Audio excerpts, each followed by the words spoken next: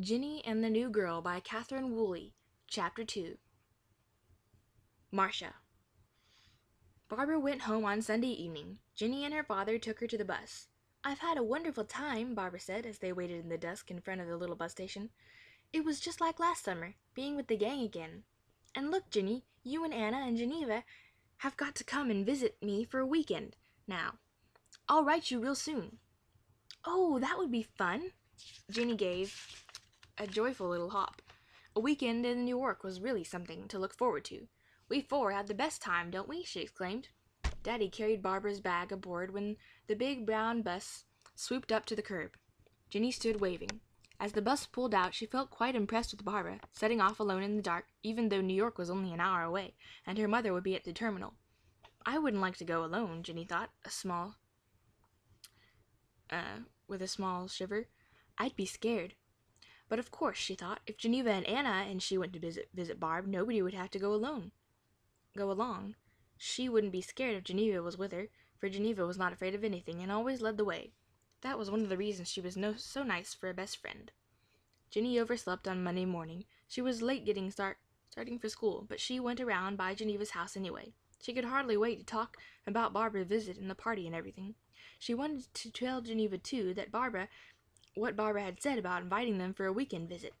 Ginny gave a skip of excitement. She and Geneva had so many things to talk about. She poised in the curb for a moment, looking both ways before she crossed the street. Planning things with Geneva and talking them over afterwards was almost as much as fun as doing them, she thought happily. She remembered what Barbara had said the other night about after they were in bed. "You and Geneva are awfully good friends, aren't you?" "Yes," Ginny had answered. "She's my best friend. Who's yours?" Barbara had thought about it. "I don't think I have one. I like lots of girls at the school." "Well, so do I. We play with other kids, too, but Geneva and I are best friends," Ginny had repeated with satisfaction. Sometimes she's over here so much, or I'm over there so much. Mrs. Porter calls us the twins." It was a nice, safe, comfortable feeling, having a best friend, especially since most of the other girls had their own best friends, too. If you didn't have one, you'd feel left out. But when you had a best friend, you never had to do things alone. Ginny skipped up to the walk to Geneva's front door. Mrs. Porter answered her ring. "Oh, Ginny," she said, "Geneva's gone, dear. Marcia called for her." "Oh," Ginny felt let down. She went on alone, feeling some of the high spirits go out of her like air from a balloon. Well, she would see Geneva at recess anyway. She grew cheerful again at the prospect of reliving Barbara's visit. "Maybe I'll ask Marcia over this afternoon," she thought, a warm impulse of generosity toward the new girl kindling within her, and Geneva too, of course. But when the class emerged from the building for recess, Marcia captured Geneva before Ginny got to her. Marcia, in fact, was gathering all the girls around her. "What's she showing everybody?" Ginny asked Marjorie on the edge of the circle. "A new pearl ring," Marjorie said. "It's pretty. Marcia's uncle sent it to her." Ginny pressed forward to see the ring. It was a pretty ring, as Marcia had said, and Ginny felt a twinge of envy. Marcia held out her hand so everyone could admire it. "It was very expensive," she was saying, and suddenly Ginny turned away, a prickle of distaste running through her. "I don't believe I feel like asking her over this afternoon after all," she thought. She wished she could get Geneva out of that crowd. She wanted so much to talk about everything, but Geneva seemed as impressed as the other girls. When the group did break up, Ginny started to say, "Geneva," but before the word was out of her mouth, Marcia seized Geneva's arm and pulled her to one side. "I want to tell you something," she announced. Deliberately, she turned her back on Ginny and whispered in Geneva's ear. Ginny could scarcely believe her eyes. Could any girl be as rude as that?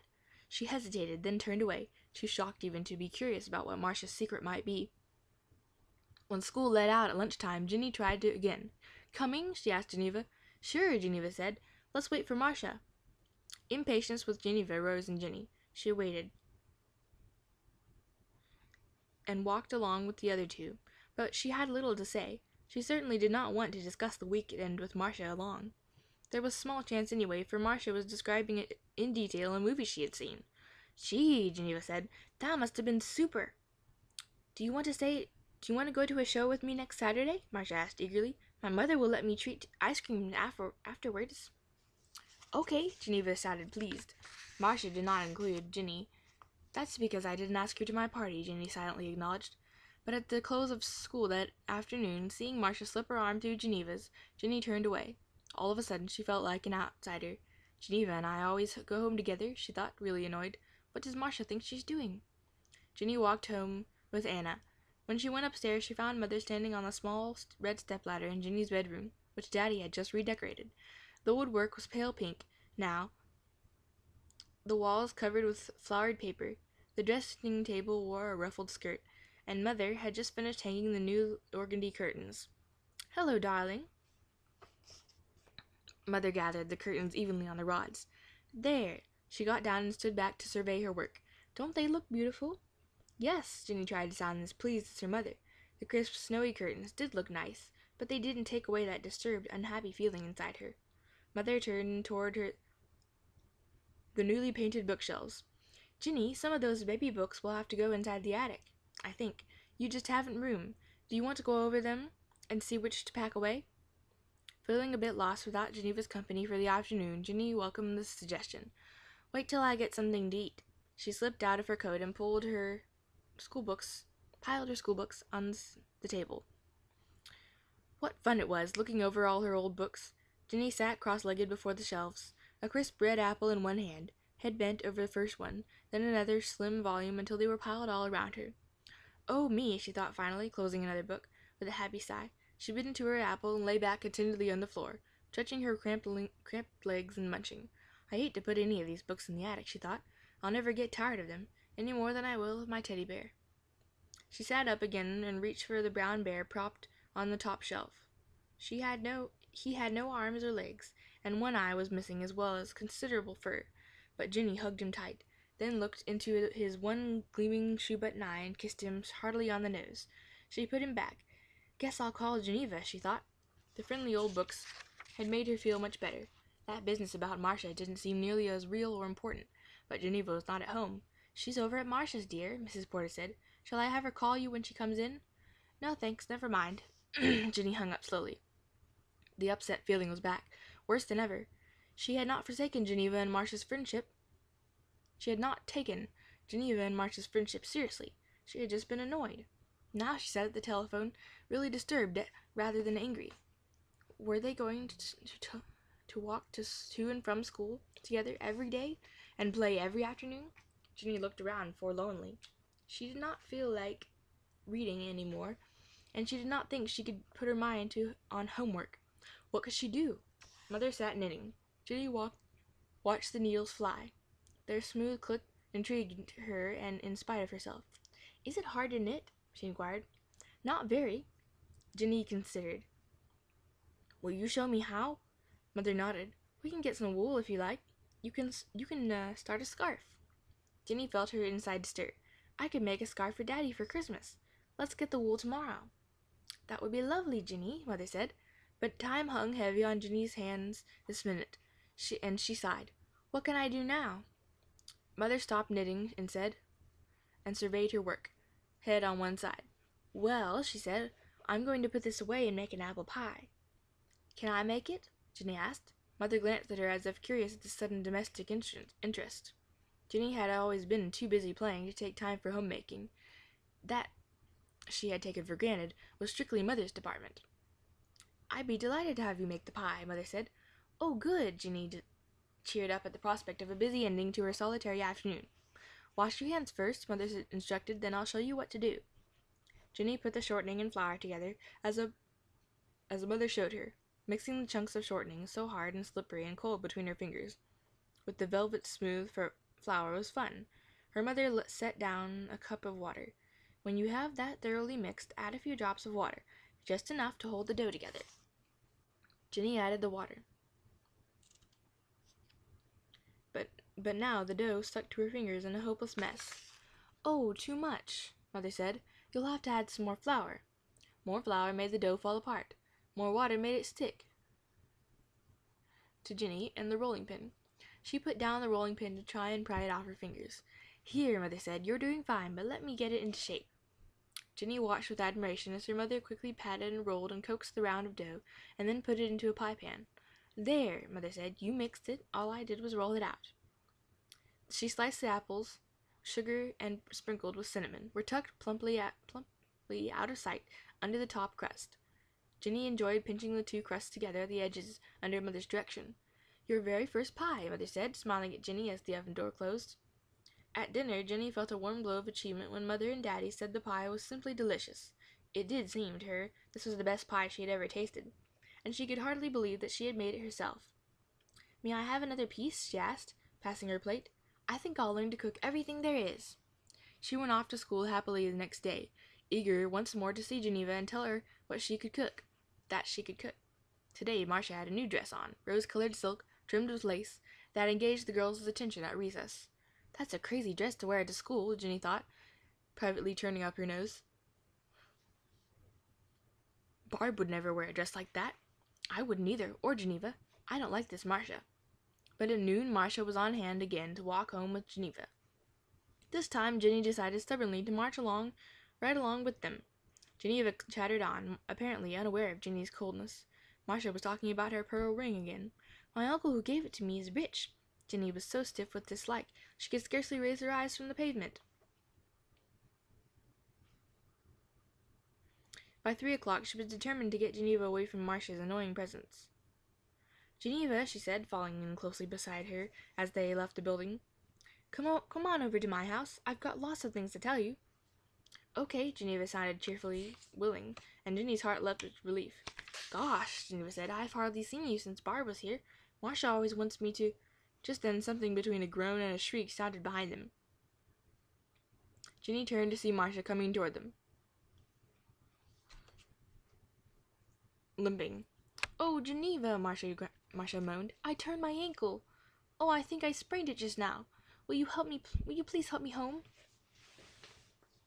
Ginny stood stiffly. "She isn't hurt," she was saying to herself. "She's just doing that to get Geneva to go with her." "Come on, Ginny," Geneva was saying. You get on one side." "If she's hurt, she ought to see the nurse," Ginny said. "No," Marcia groaned, clutching Geneva's arm. "I have to get home. Please, Geneva." Ginny hesitated another second. "I'm sorry, but I have to get home too," she said, and turned on her heel, leaving Geneva to help the limping Marcia. "I know she didn't really hurt her ankle," Ginny fumed to herself. "She'll do anything to get Geneva to play with her. Well, she doesn't fool me, even if she does fool Geneva." She went home, feeling all stirred up. In the kitchen she spread a piece of bread with strawberry jam, and took angry little bites, gazing out the window but thinking of Marcia and what she could do about her. Peter came out of his back door, carrying a basket and some string. Ginny watched as she ate. He climbed into the crotch of the apple tree in his yard, where a board had been nailed in place for a seat. Ginny decided she wanted company. She finished her sandwich hastily, rinsed the stickiness from her hands, and ran out to join him. "Hi," she called, looking up. Peter gazed down through his glasses. "Hi." "Can I come up?" Ginny asked. "Oh, no, I can't." She remembered she had not changed her school dress. "Wait here. I'll go get my dungarees on." She was back in 5 minutes. Peter had let up the basket down on the string. "You can send stuff up to me," he said. "What kind of stuff?" "Oh, supplies and missiles, in case of an enemy." "Okay." Ginny looked around and found some stones. She loaded the basket, and Peter hauled it up to his tree roost while she watched. "Ask my mother to give you some cookies, and to send up," he suggested. Ginny brought out a supply of cookies and 2 bananas. Peter raised the basket and peeled a banana. Cheeks bulging, he took time out to eat. The banana looked good. "I'm coming up," Ginny announced. She found a toe-hold in the gnarled trunk and hoisted set her foot on a branch and scrambled up. "Move over." "How come you aren't playing with Geneva today?" Peter inquired, wiping his mouth with his sleeve. "Oh," she wriggled, settling herself more comfortably, and reached for the second banana. "She's playing with Marcia, dopey." "What do you mean, dopey?" "I don't see why she wants to go around with Marcia. Marcia's always showing off her new clothes or pretending she sprained her ankle or something, so Geneva will play with her." Peter edged over and leaned to adjust the string on his supply basket. "Maybe Geneva likes her." "I bet she doesn't." Geneva watched the basket descend, but she was not thinking about it. Marcia just keeps calling for her and sticking around and getting Geneva to go to her house. "Geneva's my best friend. She isn't hers." It was a relief to speak her mind to someone. Even if she is your best friend, she can play with other kids, can't she? No, Ginny said stubbornly. I mean, we do both play with other kids, but Marcia just wants Geneva all to herself. Peter dangled the basket to the ground. Girls are crazy, he pronounced. Something told Ginny to change the subject if she wanted to keep Peter's approval. She was silent for a few minutes, casting about for a more truthful topic of conversation. What do you think's going to win the contest? Who do you think's going to win the contest? She asked. Their class was having a competition. If the girls got a higher arithmetic average for the month, the boys would have to give them a Halloween party. If the girls would provide the party if the boys won. Probably the girls, Peter hauled up his basket and cheerfully helped himself to a cookie. They sat companionably, discussing school, till Ginny heard Mother calling. She remembered that she had told Mother she would like to help get dinner. I've got to go, she twisted around, reached for a place